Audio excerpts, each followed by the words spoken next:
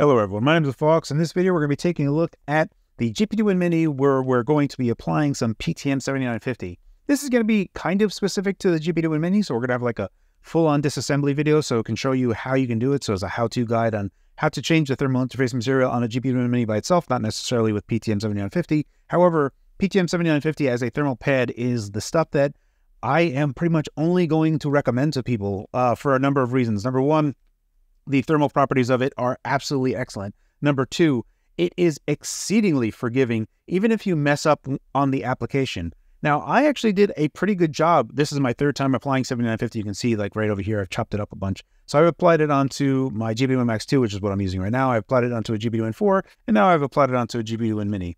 This is the stuff that I love to use, and there's a specific place that you should be buying this from, so I'm going to be linking that in the description field below, because there are some other providers of PTM7950 that might not be authentic, and this has been going around. Obviously, the Reddit thread of talking about this has talked about it in great detail, so I'll just link the one that I know to be a valid source to where you can get it.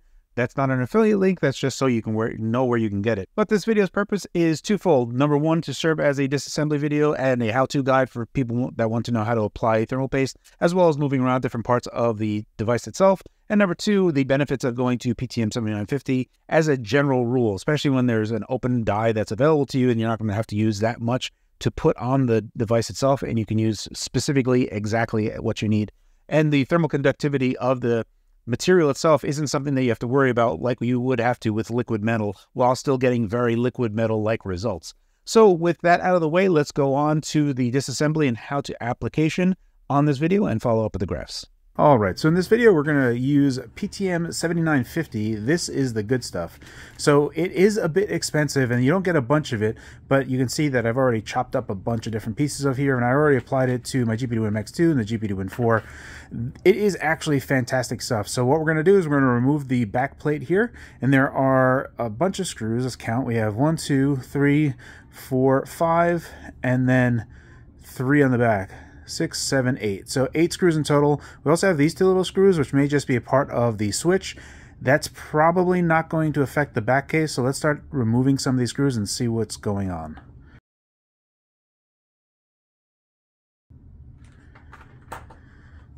All right, so we got all those screws out. Now all of them are still kind of in there. They didn't pop out, so you can see that they're still there.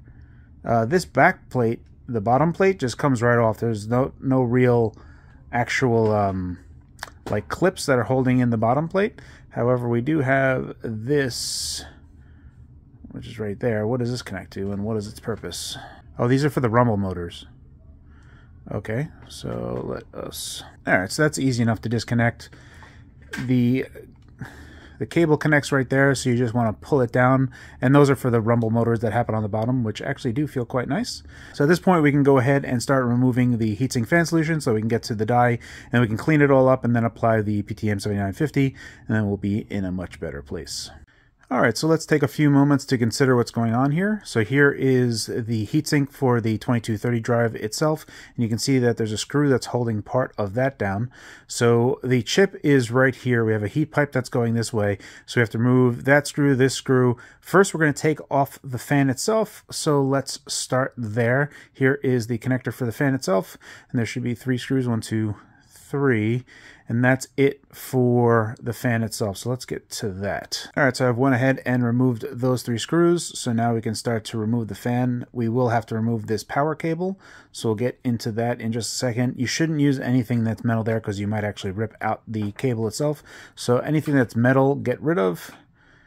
And there's some tape here which is going to be holding down the fan as well. So we're going to pull up on there and start like basically just disengaging it from the tape itself. So this tape acts as a sort of baffle so that all of the fan is directed, right? We want it to go over these fins, these copper fins where the heat pipe is. We don't want the fan spilling over. So this is just to direct the airflow over there.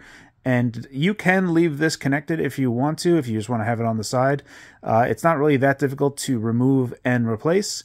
So I'm going to go ahead and remove it myself. But if you wanted to like leave that in, you totally could. Just so you can see that it is, if I can get this in focus. Okay, it's a red cable on the left side, so red cable that way is the way it goes in, so that you can know, and try to keep your screws and fan together. At this point, we can start removing the screws that are holding in the heatsink. So the die is right here, and we have the heat pipe, and we have to remove this part as well. So we're going to be lifting this up off of the SSD, and because we have to get to it because this part is attached to it. So let's start removing that. I just want to highlight this. I haven't started removing anything yet, but we actually have an additional screw that is going through and barrel down over here, and that is also holding that down. So we actually have to remove this component as well, which is the micro SD card slot and what looks to maybe be the Oculink port, but the Oculink port might be mounted onto the motherboard itself, so this is likely to just be the micro SD card controller. So let's go ahead and remove that. All right, so this part has been removed. Now I put these screws on the side, and I've been personally keeping track. So I have my fan screws here. These are the back screws for my Win Mini. So I'm going to go ahead and just move that over here. And then I have another 3 screws over here, which are for here. And I've also aligned them in the direction that they need to be. We can see that this is the micro SD as well as a 3.5mm audio jack connected to this little cable right here. This can pop right off if you don't want to keep it around. This is something that'll kind of just push back in. So I'm going to go ahead and just remove it. Okay, so that pops right out. It's like this nice little socket that you can just push in. So that's going to push back in, and it'll have a nice satisfying click when you put it back together. I'm going to go ahead and put this part over here. At this point, we're getting closer and closer to just getting to the part where it's here. This looks like it's going to be another screw that we're going to need a flathead to remove that. Also going to remove this heatsink block for the 2230, and this might actually be holding down the 2230 as well. So let me go ahead and remove that and see what's up.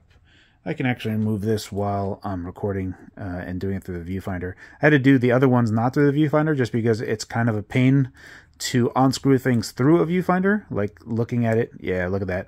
The SSD comes up all together with it. So I am going to remove this. So we're going to just kind of like wiggle. Oh, the entire thing is coming out. Like the heatsink is coming right off. All right, so there is the heatsink itself with a little bit of thermal tape.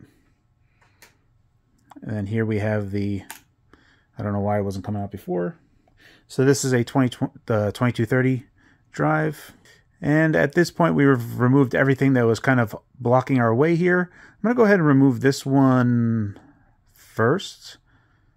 I'll have to switch my flathead to a flathead. And we have 1, 2, 3, and then 4. There's 4 screws holding this down. We'll be able to take this off, and that'll include this heat pipe with the fins that are over here.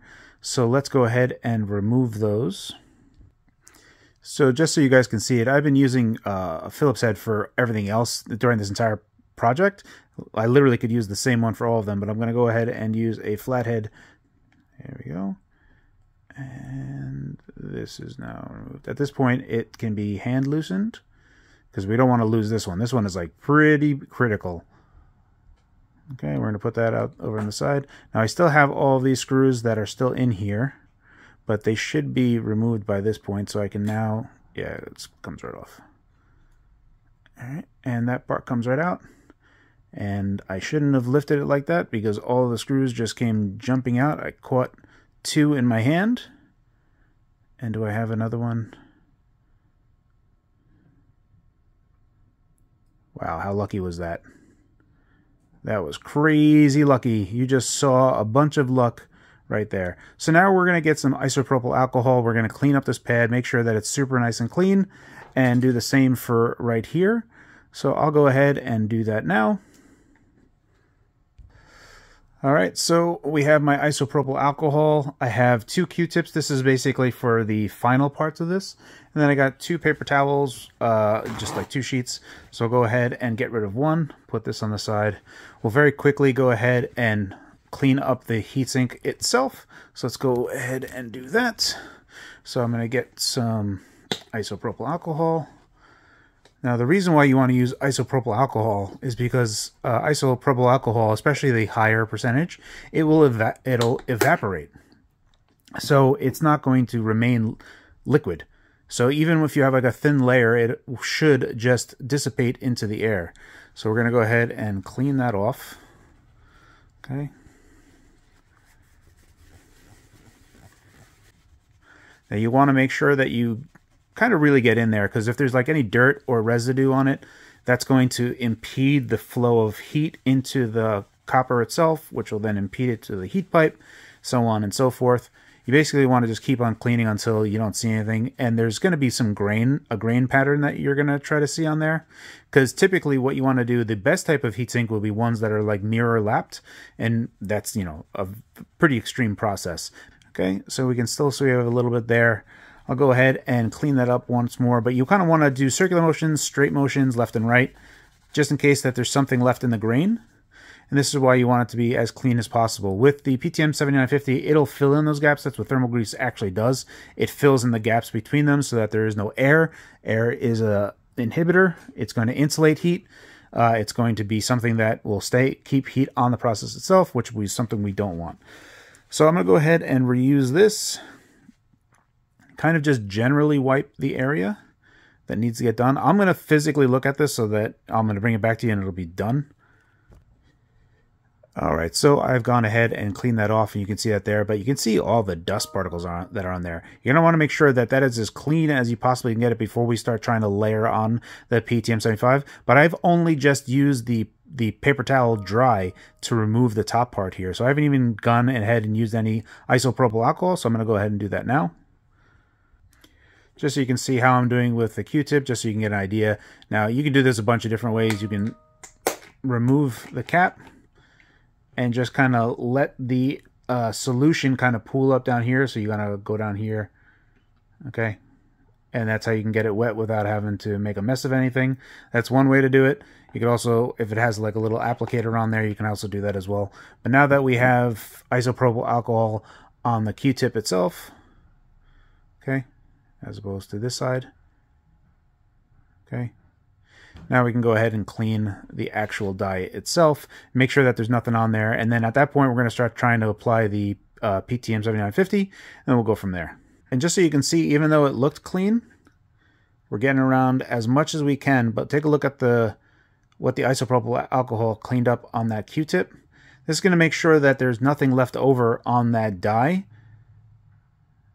so that we just have a really clean contact with the PTM7950 from the die itself through the PTM7950 directly to the die of the heatsink itself. It's very important that there isn't any leftover residue, no oils from your fingers. You shouldn't be touching this area. You should try to keep this dust-free and grease-free and dirt-free as possible. It needs to be very, very clean. At that point, you can go ahead and start using the clean layer. Look, you can see how the alcohol evaporates. That's why you want to use the alcohol, because it's going to self-evaporate and make sure that, you know, after you power on the device, that the alcohol should have dried up, so it won't be bridging any contacts and causing any shorts for you. And that's why we use isopropyl alcohol. And just so you can see, it seems like it should already be relatively clean, but we're going to go ahead and really get into it with the Q-tip again. And you want to go at it from every angle possible. Okay, we want to go at it this way. You can see that there's still stuff that's getting picked up. We want to go at it from this way. Basically, wherever there's going to be a grain, you want to make sure you get it. All right, so here is the PTM7950, and you can see that I've already cut out a chunk, and this went to my GPD Win Max 2 already. I'm going to go ahead and chop off this little layer, and I'm going to go ahead and reuse it as much as I can. But I'm going to go ahead and try to, as best as I can, try to match up and see what I need to remove here. All right, so that's what I got. I'm going to remove this part right here. Okay, and I'm going to use that again. I'm just going to kind of layer it again, because this is pretty forgiving stuff. So I just want to kind of just plop it here and see where I am, just so that I know that I have covered the entirety of it. Now, I went a little bit over the edges, and the only reason I did that is because if you try to make it perfect, especially for my type of thing, even though you can like apply tape, you have this type of stuff to try to remove that layer, it's actually fairly difficult. So I'm going to go ahead and apply this, but I'm going to do it outside of the viewfinder, because I can't possibly do this on the viewfinder while making sure that there's no dust on there. So I'm going to go ahead and show you the result after that. So I'm doing this, so now you can see that I had a nice layer on the bottom, but I also used that extra strip and I just kind of plopped more on top. And that little tiny strip that was just excess, I wouldn't have been able to really use it anywhere else. But more to the point is that because this will turn into a liquid, it'll kind of combine with itself. And as long as we start staging how we're heating up, all of this there'll be a push out effect that happens on the heatsink and the die itself, where any excess will get pushed out and what it needs will actually just stay in the middle. So it's very, very forgiving on how it installs on there. You don't need to have that perfect layer like you see I have on the bottom there. You can I just put on that extra strip kind of all, you know, wherever I could put it. So I put a little extra strip there, a little extra strip there, and whatever's remaining right there. So it's a little bit sloppy, but again, it's very forgiving stuff. So now I'm going to go ahead and make sure all the dust is off there, and I'm going to put this together. Okay, so this part is also, you know, you have to do it right. So I've started screwing in this one, but you don't want to screw in all the way. You want to kind of do it in an X pattern. So we're going to go 1, 2, 3, and 4. But you want to just screw it in just a little bit, and then tighten them all, just so that we kind of have an even amount of pressure on the plate when we do it. All right, so at this point, we've finished the install of the PTM7950. Now remember, you don't want to screw in right here because that's going to be the screw for the 2230 slot. And we're going to put everything back together right now, so I'm going to go ahead and do that. I try to do this in another direction which I can see, so you can kind of hopefully hear it click in. So we're going to put this part over here. Okay. And then I'm going to get my finger in there and you'll hear a click. All right, I tried as best as I can so you guys can hear that. It's really simple to put back in, so it's right there. You can see that this is now not going anywhere. So it's firmly clicked in place. You can hear it click. I was not able to do it while looking through the viewfinder, so I had to do it outside the viewfinder. But with that there, now we can start screwing everything back in. Putting the 2230 back on, it might be wise to actually first put in the 2230 in the heatsink itself and just kind of make sure it's firmly mated with that thermal tape. And the holes align, and now we can put it back in.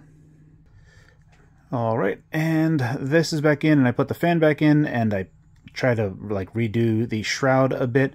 You may want to try to get some like electrical tape if you want, just so you can match it with the black tape, so that you can try to baffle this around. So just make sure that all of the air that's being pulled in is being all directed over just these fins themselves, so we're not having any air escape anywhere, because we just want it to be as efficient as possible. So I'm going to try to look for some electrical tape myself, and then I'm going to put it back together by hooking in the rumble motor and then powering it up, and then stepping through the phases of like starting at 10 watt burn in, 15 watt, and then 20 watt, and then capturing the results and seeing how much better PTM7950 is over the stock solution.